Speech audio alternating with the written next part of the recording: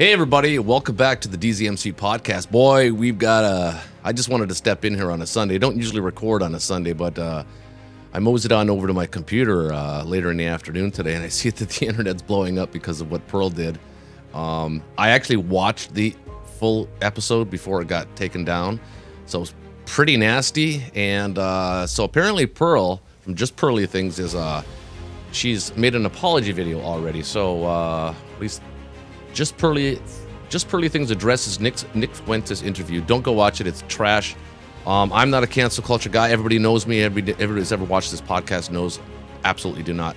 And I hope Pearl can recover from this, because I think internally I don't think she's a racist at all. But I think she has really bad judgment. She needs to be held somewhat accountable. She needs to hold herself accountable for this. So I'm curious. I'm actually reacting to this this apology or her explanation right now live, and we'll chime in if we need to. So stay with me, folks. Let's see. What up, guys? Welcome to the Just Pearly Things YouTube channel, and welcome to Morning Coffee Thoughts, where I give my thoughts over morning coffee. Today I have a chai tea. I quit coffee. You guys don't care about what I'm drinking. Okay. Today, I'm going to be addressing the Nick. That was sort of an odd opening for an apology. It's sort of like almost joking. You got to take this serious, Pearl. You're going to lose some subscribers over this. Fuentes situation. Yeah, I know why you guys are here. Okay. Why everybody's So, I want to first say I take full accountability for everything that happened. Everything that happens in life, as I say to the girls on my show, is my own fault. The fact that people are making these videos is my own fault. And the situation that I'm in is my own fault. Now, I'm going to give you guys an explanation and give you guys context for some of the conversations that were had. Just know it's not an excuse. It's my own fault. I take full accountability for everything that happened. Okay. So, but I'm going to answer questions. There's the but that people have brought my way. There's always a but. So the first thing is, why did you have Nick on? Yeah, why? So, the reasoning behind having Nick Fuentes on was because I heard that he was on the no-fly list and he lost his bank account. Now, from your point of view, you would think, poor guy. Why would you invite someone on that's on the no-fly list, right? That would be a bad... Well, he's not anymore. That's how he flew, but he was.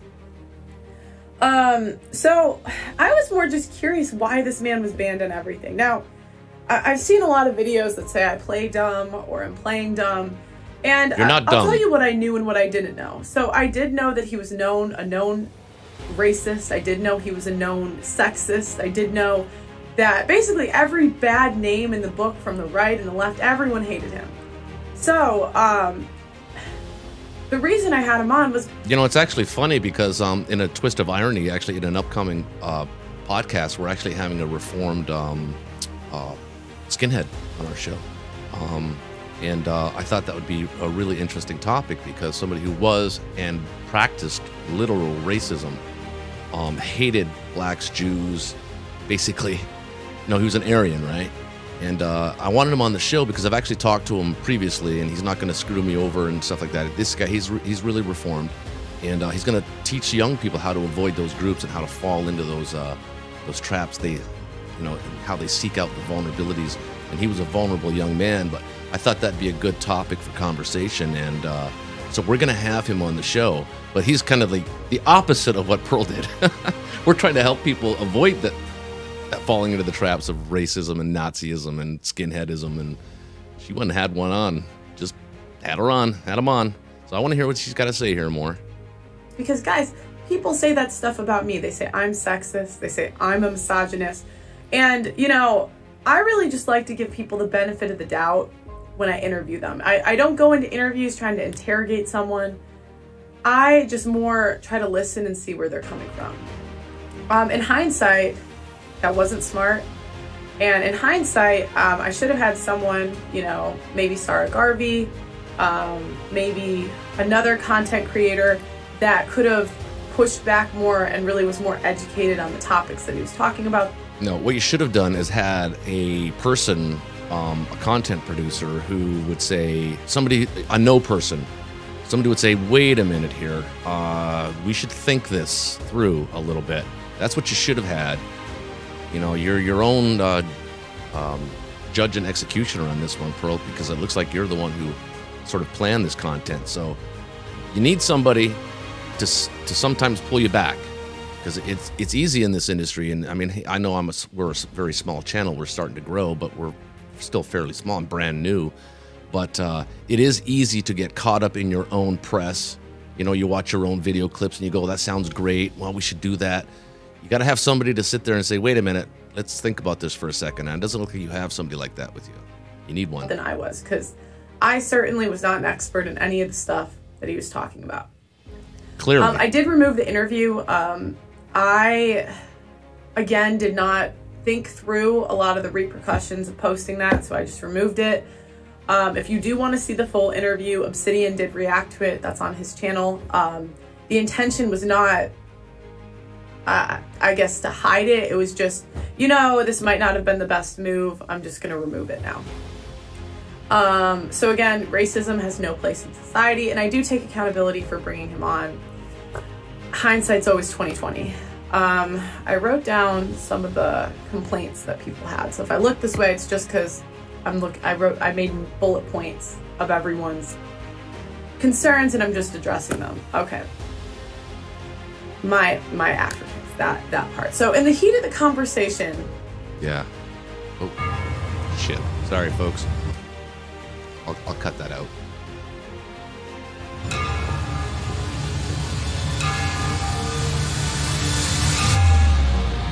You are now in the presence of the King! John Wick Chapter 4, rated R. I made some remarks to my producer, Blessing. Now, Blessing is a godsend. Okay, Blessing has made the production quality literally phenomenal. He's so talented.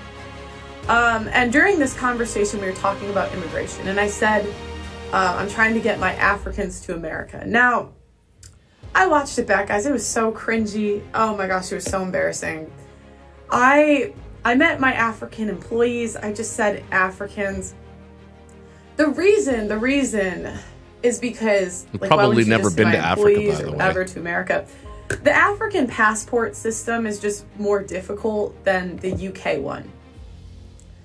I didn't know, like, Blessing had to go to the embassy or something to apply to go to America with me next month. We're going to go do some work there. And, yeah, and so I've just found that the immigration process is a bit more difficult. So that's why I referred to them, because my African employees, I needed more help with. And, you know, I was saying in the interview that I wanted more open border policies because I wanted them to come. Again, you know, I really respect the African culture. I had no ill will or malice towards any of that. But I don't think anybody thinks you're a racist, Pearl. I honestly don't. I think you've made that abundantly clear with the guests that you have on the show, the relationship you have with black people and people of color. So I don't think it's that.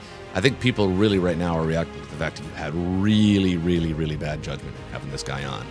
And you need to respond to that, not to the accusations of that you're a closet racist or something like that. I don't think anybody actually believes that. But it sounded absolutely awful. It was so cringy watching back. You know, so it was stupid. It was stupid. Okay. Mm-hmm. It was. Now let's talk about my Africans is the other one, and then the joke about Blessing being late. So one thing that they cut out from that clip was that Nick Fuentes did say after, "Oh, I'm just giving you a hard time. I'm just kidding." Okay. Now, even so, it was still in poor taste. And what I didn't think about at the time was, sorry, for those that didn't see it, basically Nick Fuentes was talking about he's always late. And I said, you were on time today.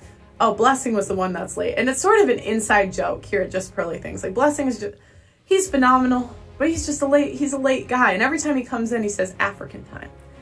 Now, Pearl me. So when I was referring to him during this joke, I was like, African. Now, I was saying African time, referring to what he says when he comes in. Now, what I realized is this was especially disrespectful because we did have someone that's a known white supremacist race, like, you know, making that joke in front of him with... Yeah, what it does is what it does, folks, is it actually it fuels the actual racism in him. He actually... Most racists don't feel comfortable wherever they go, especially in an interview type setting because they know that most people aren't racist and they're gonna take the firing squad, right? So by doing that, what you're doing is you're giving this idiot, this racist, this Nick Fuentes guy, a false sense of welcome, comfort. He's starting to feel comfortable in your space. You never want that to happen. That was an error. Him is just in poor taste. And I did apologize to him for it. I really had no malice or ill will. But, you know, stupid. It was just stupid, okay? The next thing is I've gotten a lot of criticism for, you know, using the black culture and then I'm going right and leaving it, like that sort of thing. You can correct me in the comments if I'm wrong, but that seems to be a big point of contention. My intention was never to be, you know, quote unquote leader in the black manosphere or the manosphere in general. I really have always just looked at the men as the leader. I mean, they're the thought leaders. Let's just be honest. And me, I try to support them in any way I can. You know, I bring them on my show, but saying I'm a leader in the space, you know, I feel like women follow, men lead. So I really think, yeah, that's just my opinion. No, the reason you're popular is because you know that 80% of YouTube it's mostly male-dominated space, and you took a topic, an uncomfortable topic, and as a female yourself, and saw the plight that young men were having, and you decided to stand up for them. That's what made you popular, and I think it continues to make you popular. I don't think this is going to kill you, Pearl. I don't think it is, and it shouldn't. You made a mistake, but your apology is wishy-washy a little bit, okay? It seems like it's almost like you're embarrassed that you got caught making a mistake rather than truly feeling sorry that you did this and that you had such poor judgment to have that person on. It might get better at the end of this. We've got another 5 or 6 minutes to go on this, it looks like, so hopefully you can atone for yourself somewhat a little bit better than you are right now, because you're not doing a great job. Now, the other thing was the demographic of the women on my show. Guys, I haven't done recruiting in months. So when I started, I never expected it to blow up this fast. I never in my life thought I'd have 1 million subscribers in a year. I wrote my goals for the year before and it was 100,000. I thought I'd maybe get 100K by the end of the year. Okay, that's what we're shooting for, folks. Oh, come on, man. Give every morning a fresh start with Jimmy Dean Delight's breakfast sandwiches. Now, everything blew up so fast, and I haven't done recruiting since maybe July. The only time I have is maybe to help out if we're low on a show. So like, or if there's a really big panel like the Andrew Tate panel, I handpicked everyone that was on that. But in general, guys, I really don't recruit. I think one reason that there have been so many black people on the show is because the recruiter that I picked was Nigerian. And he just had the type of job that he could recruit while he went on the job. Yeah, that's actually one of the criticisms I have for her show. Actually, not so much the fresh and fit guys, because I think they have a really good mix of black and brown and white people in there. And also Brian clearly has a good mix too. Actually, maybe he might be more white than anything else. But Pearlie's show really is. You got a lot of black people on your show. I mean, not that that's bad. It's just it's not really diverse. You're not really getting a good balance of, you know, if you want to talk about modern dating, that's what you want to do, right? You want to have a balance of people. That's why on our podcast, we not only have a balance of different races, we have a balance of age, experience in life, obviously race, sexuality. We have a balance in sexuality and gender. I mean, we got a pretty good diverse panel on our podcast, but maybe you should try and work on that, Pearl. Maybe you should take over some recruiting, get maybe a little bit more of a diverse crowd. If you survive this, which I think you will, and you should. You've done some good work, and I like your content mostly. And he knew a lot of people. He was already in the podcast space, so he was just a good recruiter. So it makes sense that he knows more Nigerian women. Yeah, okay. But again, yeah. Yeah, but the point is that I think what the point of the people that were making those comments you're trying to make, Pearl, is that modern black women approach dating different than, say, modern white women and modern Latino women. So or even modern Asian women. That's why you want the diversity, because although they're all women, they actually approach modern dating very, very differently, and they look at their men very, very differently in their standards and what they're looking for, and their expectations. So that's why I think it's better. I think overall, if you could strive to maybe get a better diverse guests on your show, I think it would probably help every show that does this sort of thing. So, and we're working on it ourselves. So we actually are going to be the only podcast, I think, on YouTube that is actually going to be doing a live SMV test. We've actually gotten it back from the professors, and it's heavily weighted. I think it's accurate. We haven't yet tested it, but we are live every Saturday night. So maybe this Saturday, if you want to get on, you want to be the first one to learn their live SMV score, sexual market value. Join the podcast this Saturday. All right, let's go. The next part. Now, this was the part that was probably the dumbest part of the whole interview. This was the stupidest, the dumbest. No, it was having them there. Oh, this first is stupid. Place. So I said that slavery was embellished in the interview. Mm-hmm. Now, that not only is that comment insensitive, it's not accurate. There were things in slavery that were worse than what was shown on TV. What I was referring to, I don't even want to tell you guys what I was trying to say, because it wasn't what came out, and it doesn't even matter. Again, if you watch the full thing, I was more referring to the system of using atrocities to control people. That's what I was trying to say. But to say that it wasn't, that it was embellished is, oh gosh, so stupid. So stupid, insensitive. And nor am I, sure, I've read a couple books, but I'm not informed or qualified enough to really have that conversation. So not bringing someone else onto the show, again, stupid. Now, the next thing is that my friend Gabby came on the show with him, and she's dating someone that is black. And he would say openly racist comments to her. Now, I should have pushed back on that. I've been in interracial relationships, so for me to not push back on that, especially with all of the people that have been on my show, was stupid. It was stupid. I just, I was kind of like a deer in the headlights. I didn't know what to say. I was like, oh gosh. And the video we were watching wasn't even supposed to be about that. So I really don't have an excuse. It was just stupid. And again, I take full accountability for this stuff. And, if I had to do it over again, I would do it differently. But yeah, you're going to feel it a little bit. You sort of tainted yourself a little bit, but I think you can recover. I think most people are forgiving. And I think they understand now that you're explaining it, maybe where you were thinking and where your head was at. But really, really, definitely poor judgment. That's all I can really say. And it's going to cost you some subscribers. And I think the people that have been waiting to jump on you are going to be jumping all over you. So you've just put a big fat target on your content. I can only move forward. So,